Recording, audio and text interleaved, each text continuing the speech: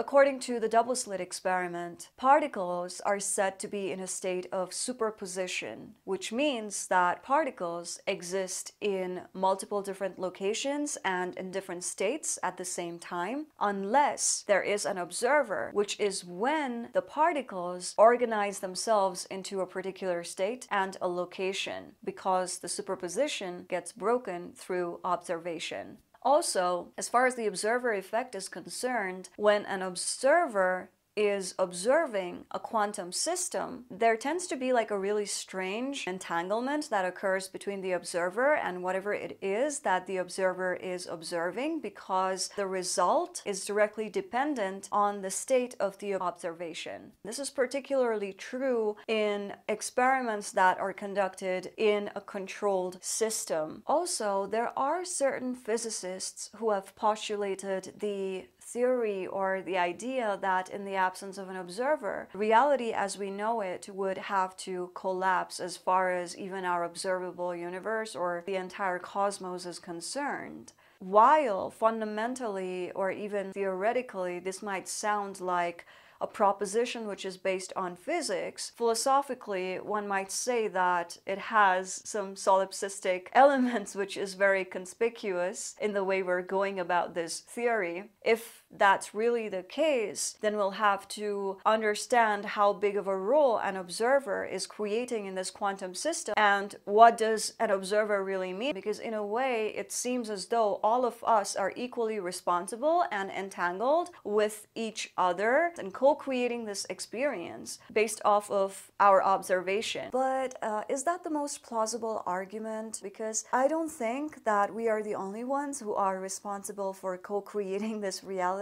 to a level where we're literally co-observing each other into existence. And by each other, I mean all the variables that are interacting in this system, be it human beings, animals, plants, trees, everything. If the theory of superposition actually holds true at a much more wider level as opposed to just a lab experiment, then we have to consider the fact that even for particles to break that level of superposition to assume this form, or for even a rock or a tree or a bird or an animal or a plant to have that form, there has to be an observer outside of us. This means that for us to even accept the reality that we are in this body right now, or all these other variables are in their designated individuated bodies, particles that could have actually been anywhere in the cosmos or in multiple different places at the same time or in different states in its state of superposition, couldn't be such because it had to be in our bodies. So that means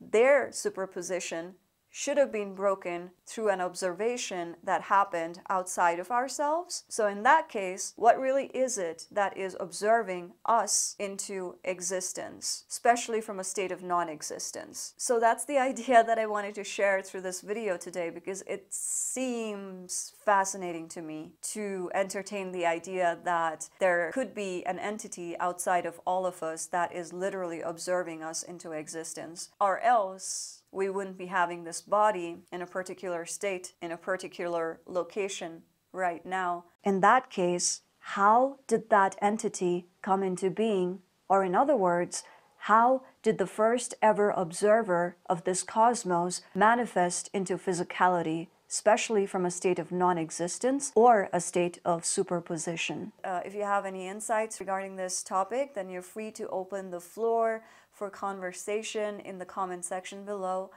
and you'll see me again in my next video.